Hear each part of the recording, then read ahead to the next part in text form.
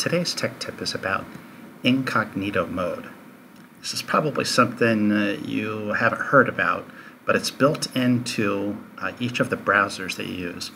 In the Chrome browser, you press Shift-Control-N, and it will kick you into this generic mode. Essentially, it logs you out of everything you're logged into, and when you browse the internet, you get a more generic look of everything. Now, it doesn't make you anonymous. Your internet provider is still going to know your IP address and where you go. So don't think you can do things you shouldn't do when you're in incognito mode. Notice the little icon in the top left corner, the guy with the hat and the sunglasses. That indicates your browser is in incognito mode when you're visiting a page. So if I go out to my proto page, this is what it looks like normal mode. Incognito mode, it logs me out, and it tells me if I want to see this page, I have to log in. Notice the URL is exactly the same. The only difference is the one that doesn't know me, I am incognito.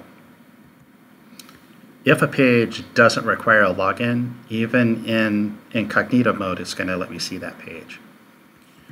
If you ever visit a page that requires you to subscribe after a certain number of page views, going incognito resets the counter, so you can look at the page as many times as you want to and never have to subscribe to the site.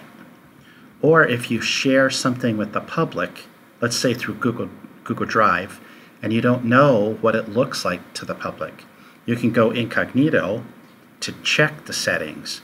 Here, if I try to open the handbook, I can see the handbook, even though I'm not logged into the site because this particular document was shared with the public through Google Drive.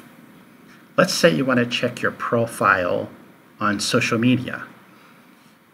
This is what my page looks like when I'm logged into Facebook.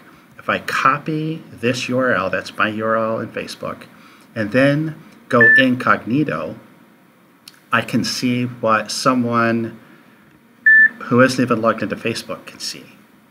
Or if I'm on Google and I want an unbiased search, Google makes money by tracking every user that uses Google. So if I want to see what Google shows me when it's not tracking me, I can go into incognito mode and get a generic experience. Now, if you don't trust Chrome because it's a Google product, you could always go into Firefox, and in Firefox, Control-P puts you in private mode. Same essential thing. Internet Explorer, Control-P puts you in private, their version of incognito mode. So that's incognito mode. The next time you want a more generic experience on the internet, try it.